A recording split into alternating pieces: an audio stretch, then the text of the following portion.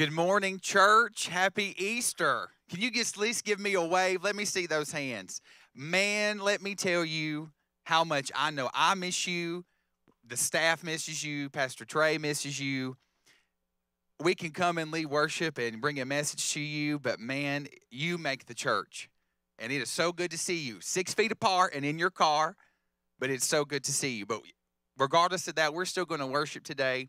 If you're listening from us at home or wherever you are driving, we're so glad that you are here worshiping with us on this Easter Sunday as we celebrate our risen Savior this morning.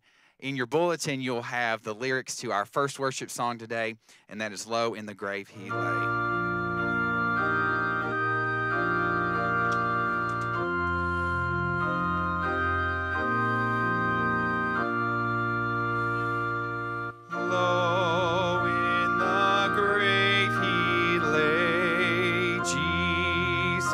My Savior,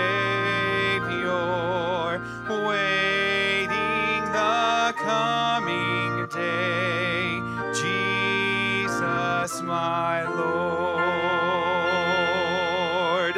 Up from the grave he arose with the mighty triumph for his foes. He arose a victor from the dark domain, and he lives forever with the saints to reign. He arose, hallelujah, Christ arose. Vainly they watch his bed, Jesus my Savior. Vainly they seal the dead, Jesus my Lord. Up from the grave he arose with the mighty triumph for his foes. He arose a victor from the dark domain, and he lives forever with the saints to reign. He arose, hallelujah, Christ arose. Death cannot keep his prey, Jesus my Savior. He tore the bars away, Jesus my Lord. Up from the grave he arose with a mighty triumph for his foes. He arose a victor from the dark domain, and he lives forever with the saints to reign. He arose, hallelujah, Christ arose. Amen this morning. Man, again, it's so good to see you. And we're going to welcome Pastor Trey up now for today's welcome and prayer. Well, good morning. It is so good to see everyone this morning. I see the hands waving. God is so good, and listen, he is risen. He is risen indeed. And we're able to gather together and worship, and the Lord even let the sun come out just a little bit for us for this time. But it is so good to be here. Listen, this is a little different this morning, but if you hear somebody honk their horn, it's true they might be trying to get out, or they might just be saying amen, okay? And so we'll just go with it. But it's such a good day to be here. If you are a newcomer, maybe you're here this Easter morning because you heard there was a drive-in service. We're so glad you're here, and we want to know how we can pray for you, and we want to get in contact with you and just let you know how glad we were that you came and worshiped with us. If you received a bulletin, on the right side, there's a place where you can tear off and provide a little information about yourself. And at the end of the service, as y'all leave, as everybody leaves the parking lot, there'll be some folks there that you can drop that in with. And church family, I want to encourage you, if you have a prayer need this morning, I want to encourage you. We want to be praying for each other and lifting up one another up. I want to encourage you to write your prayer need on this little tear-off sheet as well. And just drop that in the bucket at the tail end of the service. For those of you who are prepared this morning to worship through giving, you can drop that in the bucket as you leave at the tail end of the service too. But God is so good. Listen, I want us to go to the Lord in prayer. But before we do, I want to read this scripture. In 1 Peter chapter 1, verse 3, this says, "Praise the God and Father of our Lord Jesus Christ. According to his great mercy, he has given us a new birth into a living hope through the resurrection of Jesus Christ from the dead, and into an inheritance that is imperishable, uncorrupted, and unfading, kept in heaven for you." Praise the Lord. Jesus lives. Let's pray. Go before him in prayer this morning. Father, we thank you, God, that today we remember the truth. It is a historical truth, and yet it is also a truth that lives in each of us. That Jesus lives. You rose him from the grave, Father, almost 2,000 years ago. And he's still changing lives today. And God, we thank you. We thank you, as we just read in this passage, of the new birth, being born again, Lord, that comes through the power of the resurrection of your Son, Jesus Christ. Father, thank you for those of us who are gathered here this morning. Thank you, Lord, for those that are listening at home. And God, we just ask that you would be honored and glorified in our time. It's in Christ's name we pray. Amen.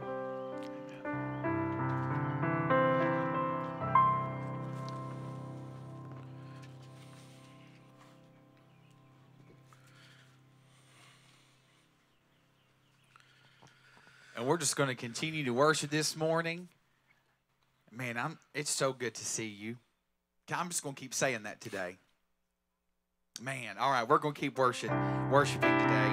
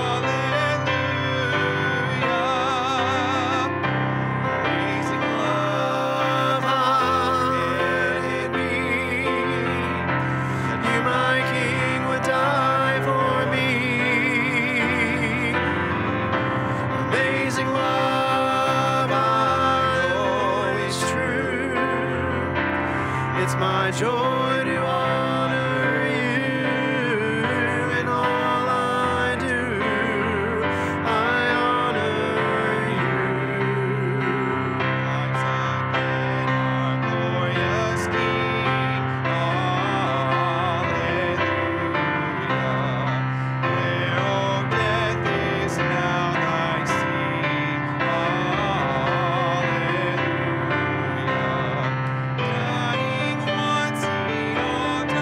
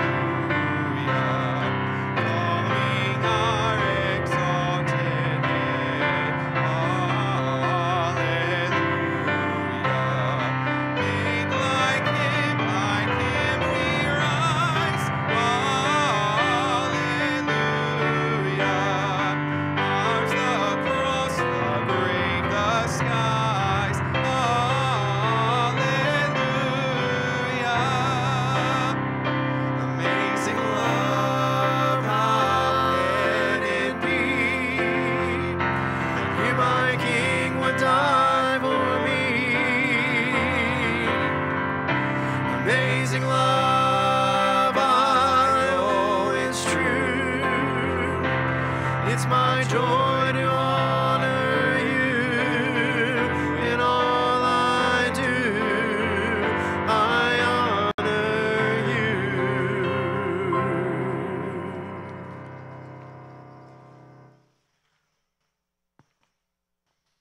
And we have some special music for you this morning that's called Was It a Morning Like This? And I can't help but think all the rain, the gloom, the cloudy skies. And you know, Pastor Trey and I were talking this morning, and I said, I don't think I have ever had an Easter where it's been weather's like this, or it's been cold, or the sun has not shone. It's just any of that. And here we come together, and what happens? So with this song today, it talks about, was it a morning like this? And I want you to listen to those lyrics this morning and listen to the story. And this is from Mary's perspective of going to the tomb in Jerusalem this morning.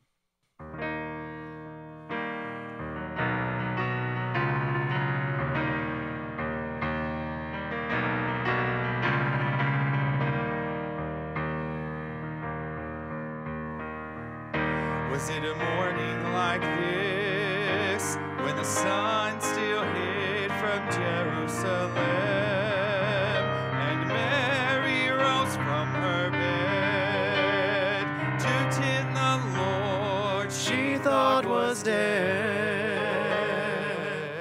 Was it a morning like this when Mary walked down from Jerusalem and two angels stood at the tomb, bearers of news she would hear soon?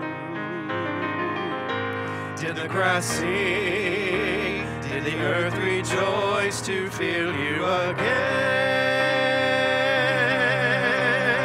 Over and over like a trumpet underground, did the earth seem to pound, he is risen? Over and over like a never-ending round, he is risen. Alleluia, alleluia.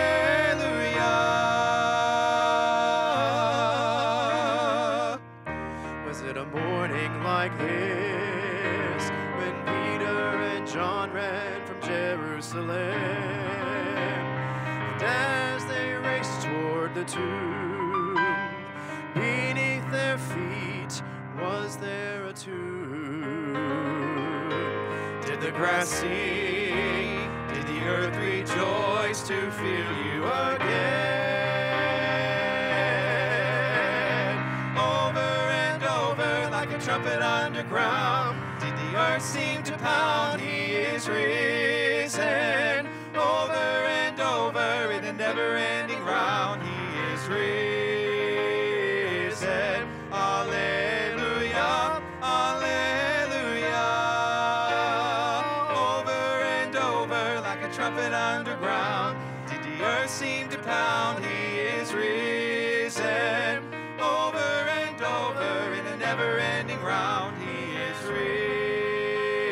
risen. Alleluia, alleluia.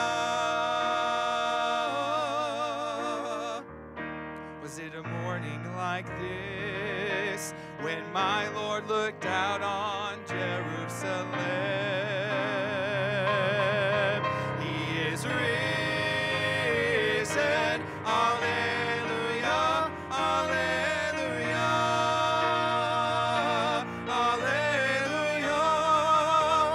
alleluia.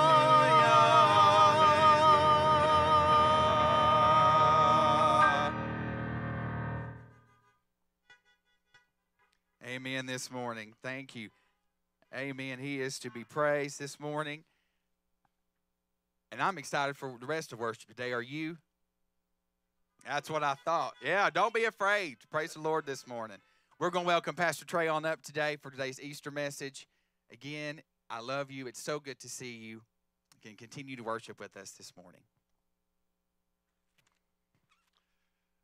Amen. All right, if you'll turn in your Bibles to Luke chapter 23. Luke chapter 23. He is risen. Jesus is risen, and because he lives, we can live. And that's why we're gathered here this morning to worship and to worship our risen Lord. This morning, we will, of course, talk about the resurrection, that Jesus has been victorious over the grave. But before we get there, we're going to look at the story of the thief on the cross this morning. This is a redemption story. As we've been going through the past few weeks, thinking about the stories of redemption, and every one of us has a story of redemption. If you've been saved, that is, God has sought you and saved you through the cross, through Jesus Christ. So we have a redemption story. What was it like that day at the cross? The scene was one of mocking. As you know, they put together a crown of thorns, and they led Jesus to the cross. But even when he was put there on that hill outside the city of Jerusalem, the mocking continued. It says that those who passed by, they yelled insults. And the chief priests and the scribes were also there saying, he saved others, but he can't save himself.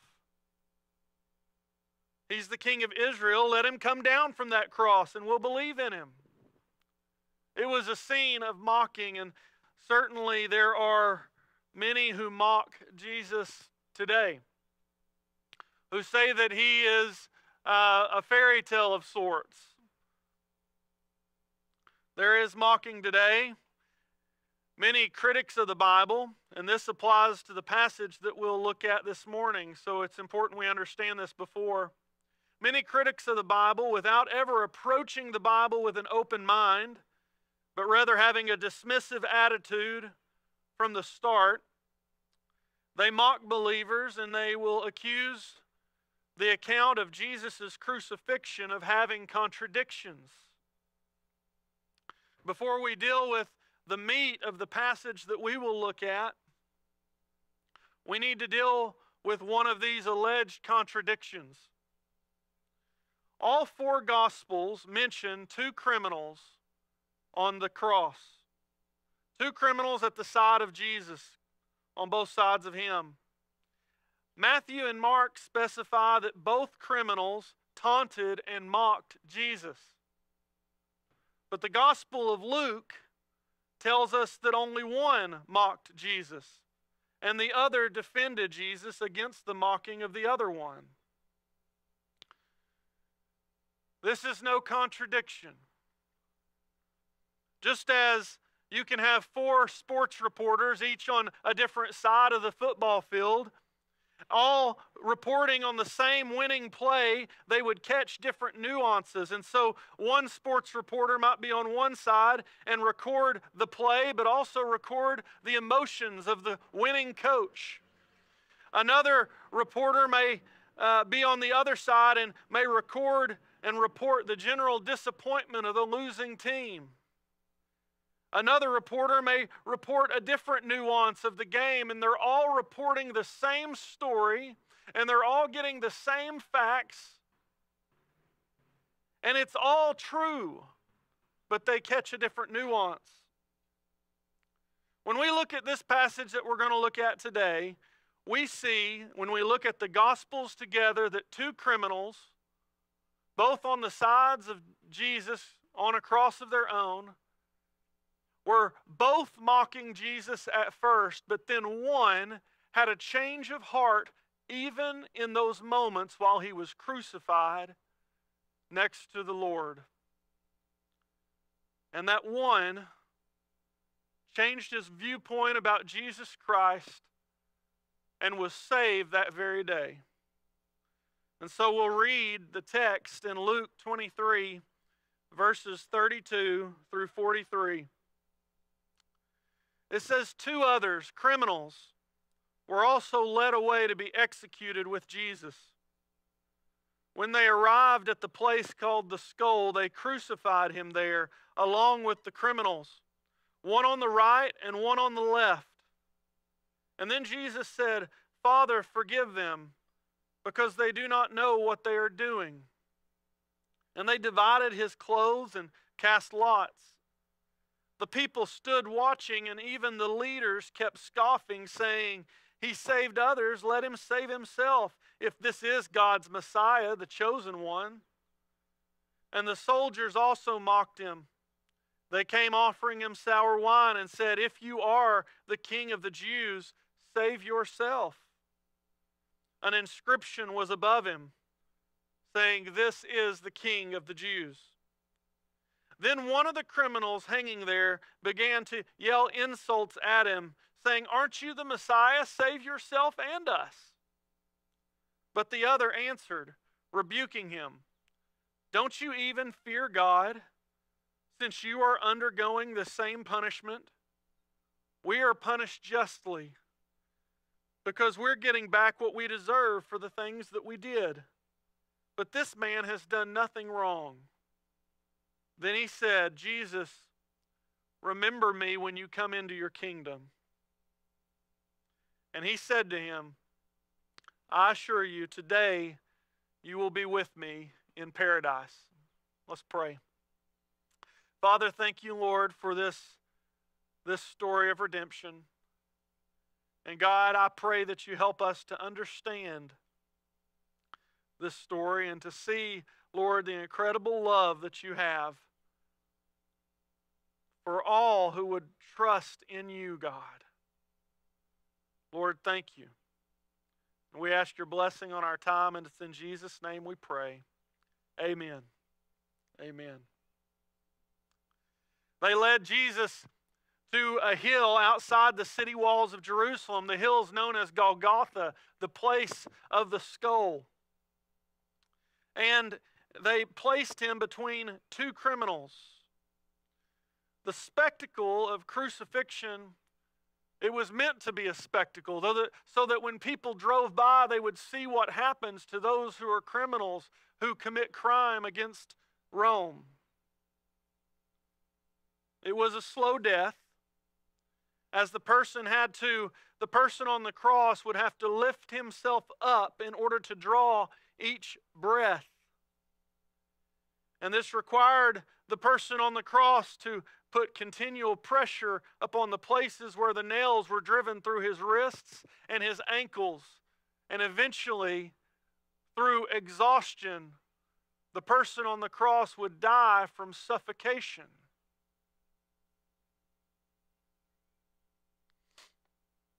It was this moment where these 2 thieves and Jesus were on the cross, 3 crosses on this hill. It was this moment that provided a sobering thought to the one criminal who trusted in Christ later. Death brought about a sobering moment to the one thief. He answered in verse 40, he said, Don't you fear God, since you are undergoing the same punishment? The one thief spoke to the other and said, Don't you realize that we're about to die? In that moment, the reality had sunk into the heart and mind of the one thief at this time. And we see in this passage that the one thief, by the grace of God, 2 things happened. He turned from his sin and he trusted in Jesus as his Lord and Savior. And that's the gospel. The gospel message is that any one of us can turn from our sin and trust in Jesus Christ. And those are our 2 points to consider this morning. Jesus was there on the cross, and as the one thief saw Jesus die on that cross, he turned from his sin. He had heard that Jesus was innocent, no doubt. Pilate had told everyone that this man, Jesus, was innocent. Why would we crucify him? But as he saw him, he recognized the innocence of Jesus. In our passage, you notice what he said down in verse 41. He said, "We are punished justly because we're getting back what we deserve, but this man has done nothing wrong."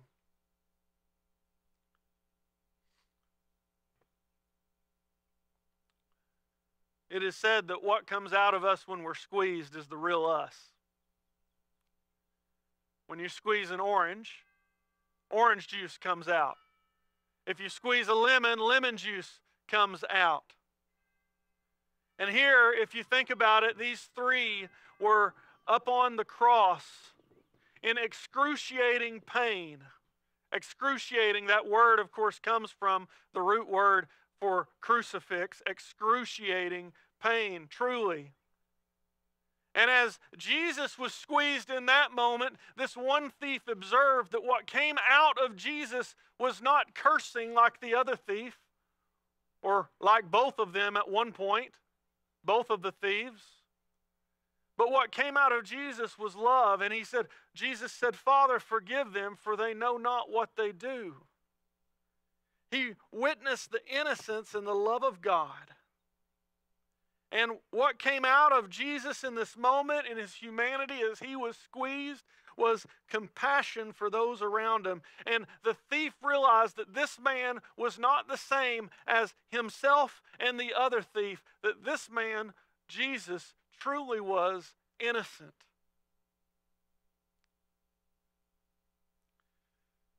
And this caused something to happen in the heart of this thief.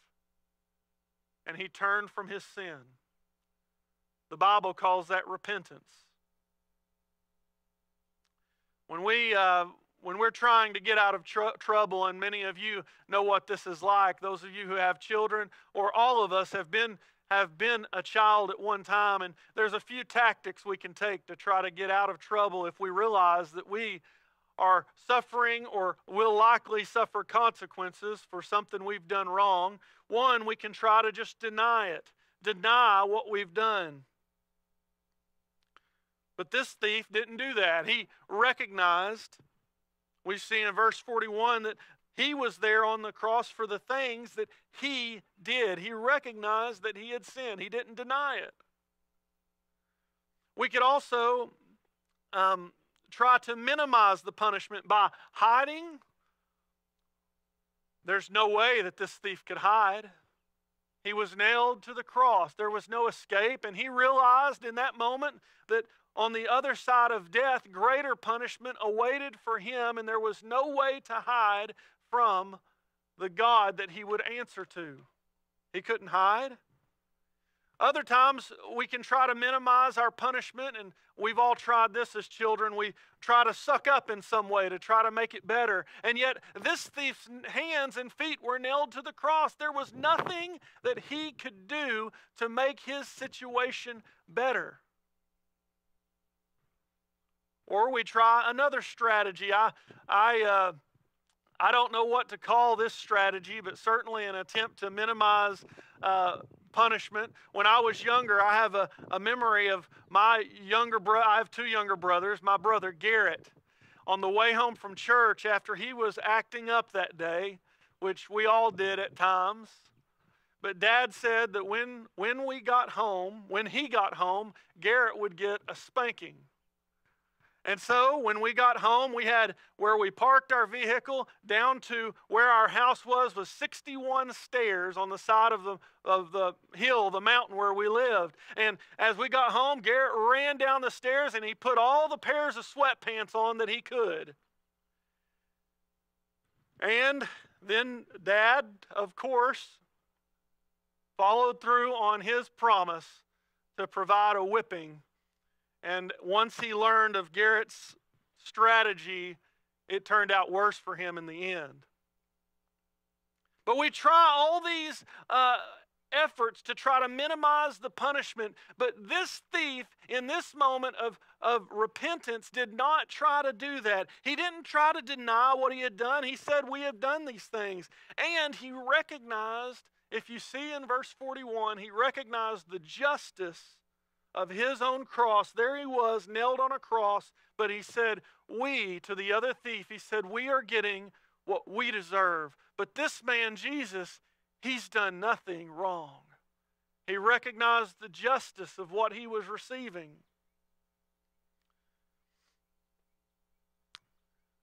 Repentance usually shows itself in a change of action. And yet notice that this thief really had very little that he could do. Nailed to the cross. Nailed to a cross next to the cross of Jesus.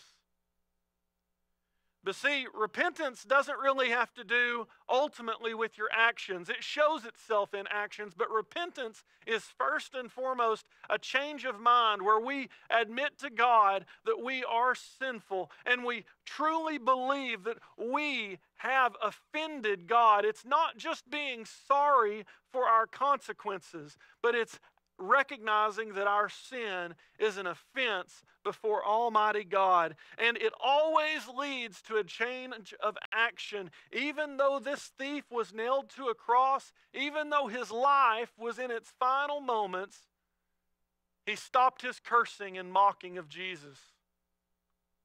As you recall from the other Gospels, we see that at first, both of the criminals were hurling insults at Jesus Christ. But this one, after he saw the way this Son of God, the way Jesus was dying, his heart changed and he repented. And he no longer mocked the Lord. He quit cursing the Lord like the other thief. And he trusted in Jesus. He trusted in Jesus. This is a picture of faith. The reason I phrase it in terms of trusting in Jesus is because in our day, faith means little more than positive thinking. People think, just have faith, just believe, just have faith that things will get better for you. Listen, that is nothing more than positive thinking. And you can think positively all you want, but bad things will still come our way in this life. Faith, if that's all that is meant by faith, faith like that is worthless. But this person's faith, this thief's faith, was not mere positive thinking, because his faith had an object. He trusted in Jesus Christ in this moment. This is seen in the way he asked Jesus. He said, "Remember me when you enter your kingdom." Couple things that this thief believed in this time. One, he realized that this wasn't the end. There he was dying on the cross, and yet he knew in that moment that this was not the end, that there was life or eternal death after physical death. He recognized that it wasn't the end. And he said, "Remember me when you come in to your kingdom." He knew he was going to die physically that day on the cross. The Romans were very good at killing people on the cross. History only tells us of one instance where somebody actually survived a crucifixion, and that was only because the person was taken off early in order to save his life. So this thief knew he was going to die, but he realized and believed that this was not the end, that this life is not all there is. And he said, "Remember me when you come into your kingdom, Jesus." He also recognized Jesus as king. Do you see that? Where he says, "Remember me when you come into your kingdom." All the people around him were mocking him, as calling him, "Oh, you're the king of the Jews. Oh, if you're the king, save yourself." But this thief, in seeing Jesus die, recognized him as the king and said, "Remember me when you come into your kingdom, Jesus. Remember me." He recognized Jesus as king. But you know, he also realized that Jesus was on the cross on purpose. Think about this with me for a moment. What I'm saying is that Jesus chose to be there. That this didn't happen by accident. That he wasn't an innocent man, but he was not an innocent man that was a victim, that was put there on accident. Certainly people were wrong to put him on the cross. But ultimately, God, the Father and God the Son, allowed and actually planned for him to be there. He chose to be there. Jesus was there on purpose. The mocking was, if you're king, take yourself off the cross. If you're the king of the Jews, save yourself. But that thief, on his own cross, experiencing that own pain that he was on, knowing that he was there justly for the crimes that he had committed, looked over and he saw Jesus on his cross. And think of all the things that thief heard out of Jesus' mouth. He heard Jesus cry out in one of his last things that Jesus said. He said, "It is finished." And the thief heard him proclaim in a shout of triumph that he had accomplished the mission, that Jesus had done it. He heard Jesus attest before his Father and before those who were listening that he was there on purpose, that he was accomplishing the will of God, and that in dying he could say, "It is finished, I've done it." And so the thief understood that Jesus was there on purpose. Who would choose a cross? Who would choose a cross? Don't you think, even in the midst of that excruciating pain, that the thief on the cross that was experiencing all this pain, a slow death, don't you think that he thought, who would choose this? Who would choose this pain? You see, more than anything else, if there's anything we can hear on this Resurrection Sunday, because we know how the story ends, but we also recognize what Jesus went through. And if there's anything we can be reminded of, it's this, is that Jesus loves us.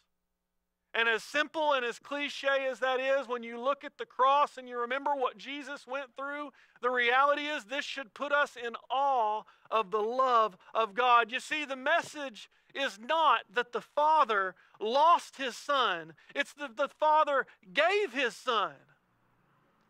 The message is not that Jesus lost his life, but that Jesus gave his life. He laid down his life. He was there on purpose. You remember the time when they came to betray Jesus, and Peter drew his sword, and Jesus rebuked Peter. And he said, "Peter, don't you know I could call down 12 legions of angels to stop this?" But he said, "Put your sword back up, Peter." He chose to go on to the cross. And we've heard this message, and chances are you've heard this message many times. But when we realize that we are really not much different than the thief, and if we can realize that because of our sin we deserve death and we deserve to be nailed to a cross, not only for a time, but eternal death, we can be in awe of the one who came and died for us. You see, the fact that Jesus chose to be there, that God was willing to do this, puts us in awe of the love of God. I have a T-Rex right here. And this is a special T-Rex in my family. This is Levi's. And a couple years ago, he had just gotten this. And I'll tell you why it's so special in our family. I think I'll keep this T-Rex even if he'll let me. I'll keep it forever. There was a couple years ago, and we had gotten it was around their birthdays, and we got a gift for both Emma and Levi. Emma got this doll bed, and she was so excited about this doll bed. And we gave it to her, and her face lit up, but then it didn't take long that day. We all have bad days sometimes, don't we? But it didn't take long that day for Emma's attitude to go south. I asked her if I could share this. But her attitude was very poor, and I told her, I opened my mouth and I said, Emma, if you can't straighten up your attitude, you will lose your doll bed. I will take it away for good. It broke my heart when her attitude continued to be poor, and I was faced as a parent with a decision. Do I do what I said I was going to do, or do I not? And so I took it. And my little girl was just so upset. She was crushed. She was crying. It was sad. But then comes Levi in. And Levi began interceding for her sister. And he said, please, Dad, can't she have it back? Please let her have it. I said, son, I'm sorry. I told her what would happen, and this is what I said would happen. There's nothing I can do to change it. He said, but please, Dad, please, can she have it back? And then, and as I mentioned, remember, it's the will of Jesus that he chose to sacrifice himself that makes the love of God so beautiful. As Levi was begging for his sister on her behalf, I was really faced with a predicament. What do I do? It was breaking my heart to tell my son no, and it was breaking my heart to see my daughter cry. And I said, son, would you be willing to give up your new toy so that Emma could have hers? I expected him to say no. I didn't expect him to do that. But I watched my son Levi as he went and he got his brand new T-Rex. And he took that T-Rex and he set it up on the counter. And then he grabbed that doll bed and he took it to Emma and put it in her hands. I'll never forget that day. Emma took that doll bed and she went into the other room and she was just quiet. And about a minute later, I went in there and she was just looking down. I said, Emma, do you realize what your brother has done for you?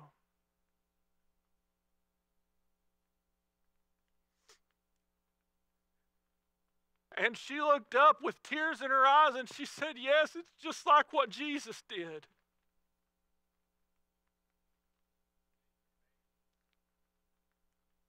And maybe, yes, it's just a toy. And I did give it back later. I couldn't, after all that, hold it from them. But it's the truth that in the will, in the choice to sacrifice one's own for another, in the choice, therein we see the beautiful and the amazing love of God, that he chose to be on that cross for you. And as the one thief was nailed there that day and knew that he was sinful and looked and saw the innocent Son of God that chose to be there for him, I want you to know that just as Levi's act of sacrifice softened the heart of an Emma, I want you to know that the love of God, the incredible love of God, can melt any hard heart. Romans 5:8. This is why the Bible says that God shows his love for us in that while we were still sinners, Christ died for us. I don't know about you, but that ought to amaze us. Amazing love, as we sang earlier, How can it be that you, my king, would die for me? That's what the thief saw as he looked over and saw the king written above the cross, the King of the Jews, dying there for him.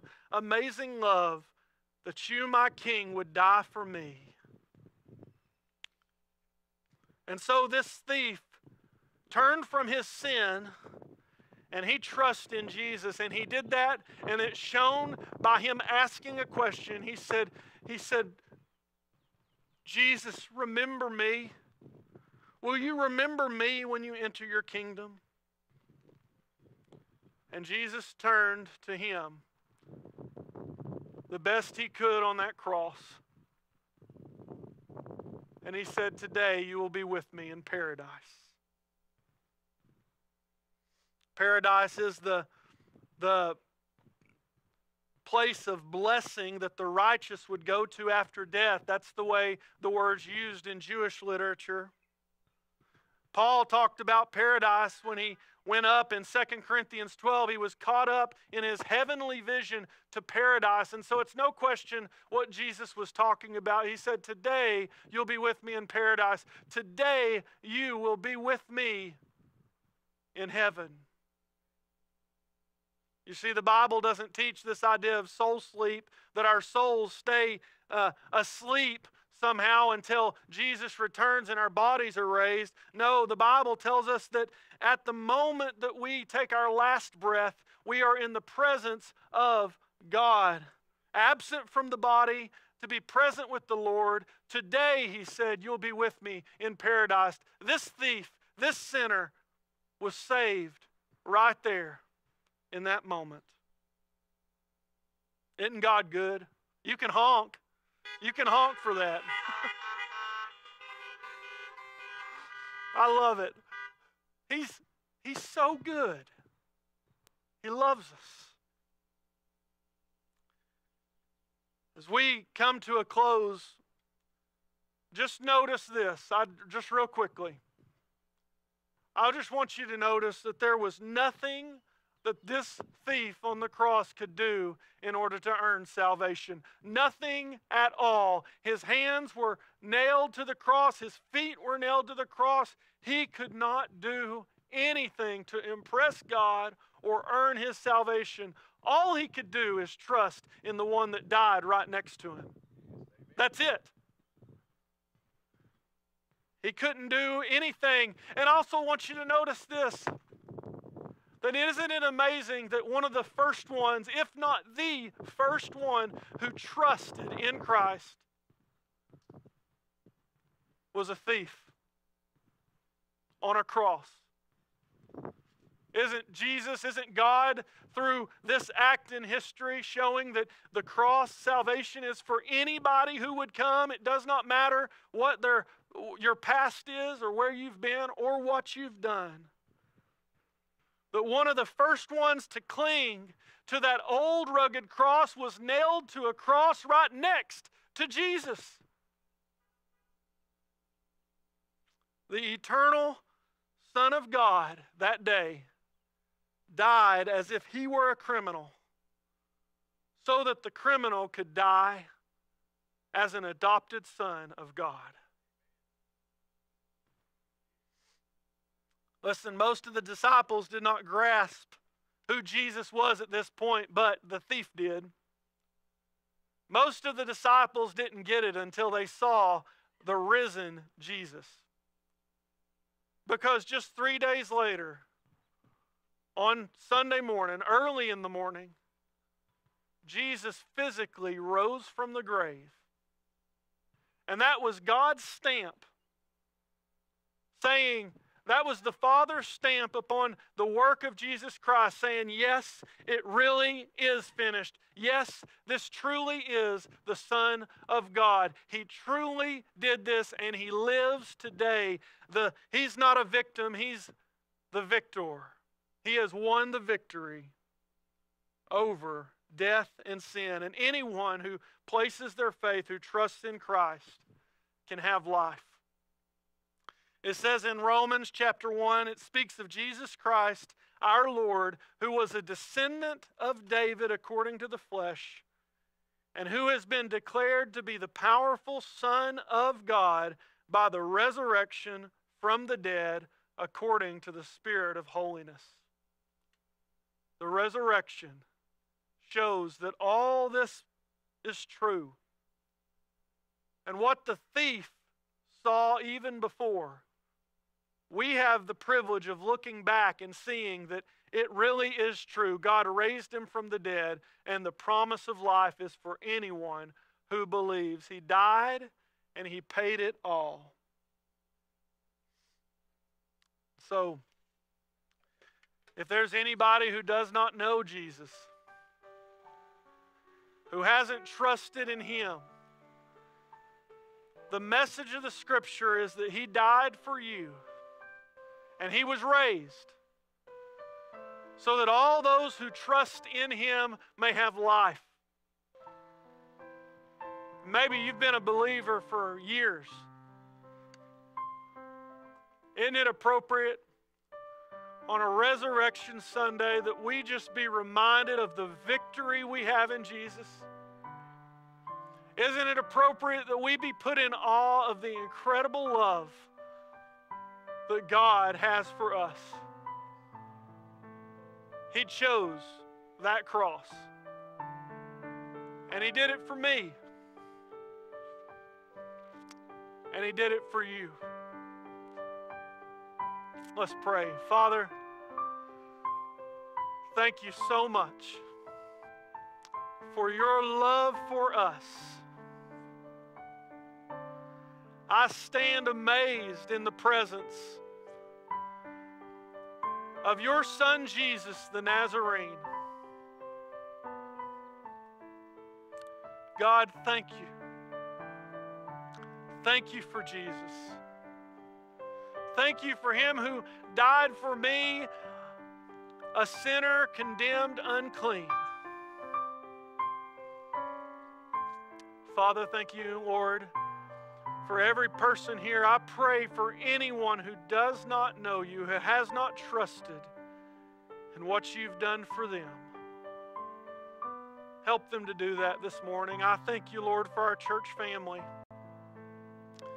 I thank you, God, that we've been able to gather here in this much different kind of way. But Lord, I pray that you would just put us all in awe of your amazing love and what you've done for us. And we thank you. It's in Jesus' name we pray. Amen. Amen. Amen. Wow. Church, I have to say, this is an experience I've never imagined I would have. This is different than any service I've ever been a part of. But man, it's so good to get to join together, even in this way, to see faces and to hear those horns honk. That's wonderful. Praise the Lord. Listen, we're praying and continue to pray that this time will come to an end when the Lord wills it. But I pray soon, and I know you do too, because I can't wait for us to be able to gather together in this building and worship. But it has been a good day. I want to thank, and I want to invite you to also join me in thanking those who helped construct this platform and those who have made this happen. Our media team has done so much. You can honk in thanking them. Go for that. So there were so many who just did a lot of work to pull it off. So it's so good. God bless. Again, those tear-offs from your bulletin, as you drive out, if you'll just drop those in the basket. And if you would like to drop an offering in there, you can do that as well. So God bless. It's so good to see you.